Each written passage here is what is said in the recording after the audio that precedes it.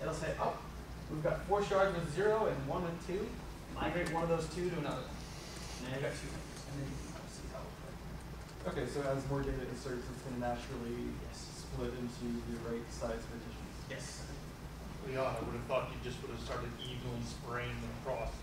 You don't know the range though, right? You don't know the range. Because you don't But know if it's a the hash, you don't. I mean, well, it's a hash. Ranges. It's a hash. It's a hash. But the hash doesn't necessarily determine the shard. The hash determines which chunk range it's going to go to.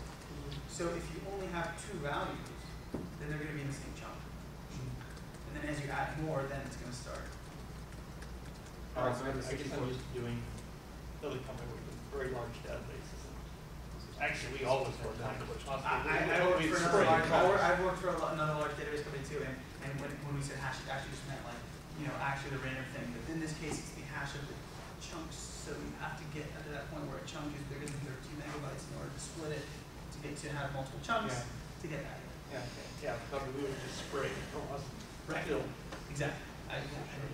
All right, I have a 16 megabyte question for you now. Okay. One of your shards goes offline. Is there any replication between those shards that has data from other shards? So if you're in a large sharded deployment like this, I think we could go deep into sharding replication. One of the nice things about Mongo, for example, is these guys right here, they're a single shard where there's writes that are going to the primary and replication going to the secondaries. These can all be in separate data centers. So the idea of separate data centers, separate racks, etc. So the idea that you're going to lose a shard is quite unlikely. In fact, if you're doing a multi-data center deployment, you're more likely to lose all your primaries or all your secondaries. In which case, actually, once again, Mongo is sort of self-healing and will make up for that. But theoretically, if you lose a shard, Mongo's going to tell you, okay, you have an incomplete data set now. So what does it do?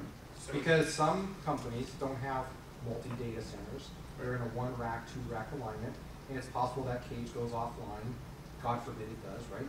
But now let's just say your primary, secondary, and secondary, that one storage unit goes offline, but you still have those other 3. How does it rebalance that so you don't lose those key ranges that you won't sharded off? lose the key ranges, but unless you do some manual intervention, the data will be Not good. But for recursive querying though, you just won't get results back for that range. Is that correct? No, see that's the thing. We don't want to lie to you. We don't want to lie to you and basically say like, oh, you're getting results and no, you just have less than before. So that's why if you were to lose a whole shard, we're going to purposefully take it down rather than just say that everything just gone.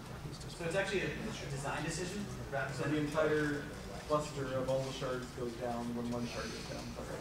right. But keep in mind that you're not this. You could lose 1, 1, 1, 1, 1, but these shards aren't going to be on the same rack. If you lose a whole shard, you set it up wrong. Exactly. Right. The whole high availability thing went out the window. You're setting it up. Right. Exactly. One basket, all the 8. Yeah. And if you get some kind of deployment like this, like we totally recommend you come talk to us so we can help you. Yeah. So this is similar to name node and data node in HDFS, right? Basically, name node breaks the data into chunks and then distribute the. So as far as like HDFS, and I'm not certain about HBase. I know HBase does some kind of range-based sharding. I don't know if it does like the rebalancing. If you got another one, maybe it doesn't. Yeah, it does. It does. Okay, I don't want to speak too much to it.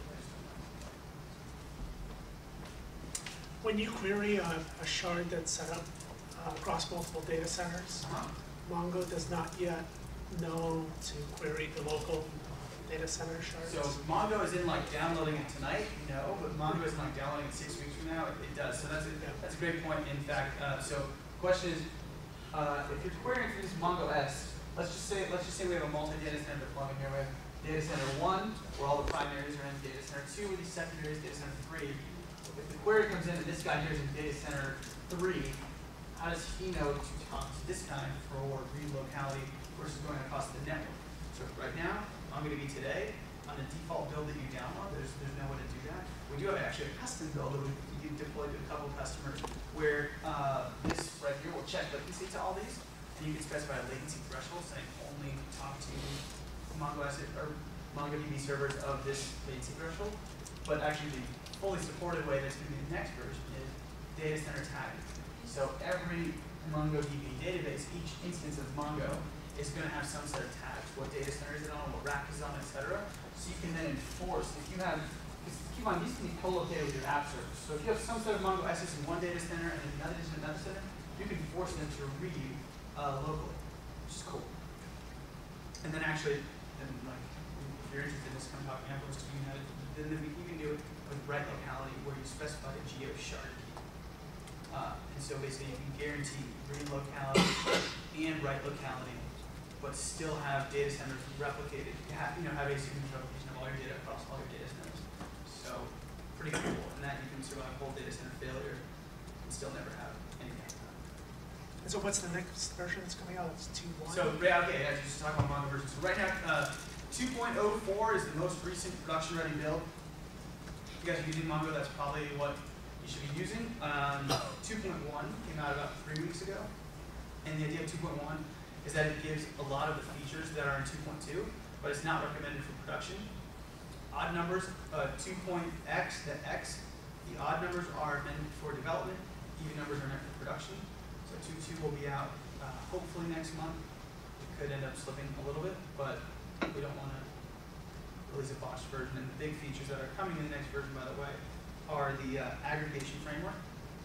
So what that is right now is for aggregating data in MongoDB, the way you do it is with MapReduce queries. MapReduce is a really big hammer, big tool. You can do a lot of stuff with it.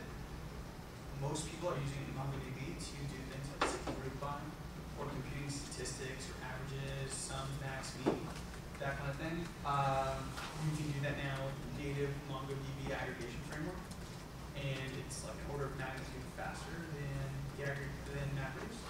So if you're doing that kind of stuff, that's a good thing. As well as the multi-data center deployment stuff, that's a big feature in 2.2. Improved concurrency is another big feature of 2.2. What else? Yeah, oh yeah, so new JavaScript engine, we're moving from SpiderMonkey to V8, so it should make your MapReduce job even faster as well. Those are really the big features. I feel like there's one I'm missing, but those are kind of the big buckets of features. Is there still a global write lock? There is still a, so yes, there can only be one writer per MongoDB process right now. So in the sharded configuration you have 4 write locks, but there's still a global write lock. But one of the things that we've improved in the most recent version is the writers can yield block to each other. So the concurrency is improved there. And actually, our CTO and CEO, who are still the #1 and 2 code contributors to the product, have really recently unearthed the code for that and digging in. So I don't think the finer granularity lock is going to make it to the next version, like 2.2. But I can tell you that a year from now, there's definitely no such thing as being close to a global write lock. We're going to get really fine grained. How about the Hadoop driver? So we have a Hadoop connector which came out about a month ago, and what the Hadoop connector allows you to do is, for those who are using Hadoop, in 10gen's MongoDB world, we sort of consider that all of the things we need, like thousands of queries per second, real-time access, that's a good fit for Mongo. If you're doing large batch processing jobs, that's a good fit for Hadoop.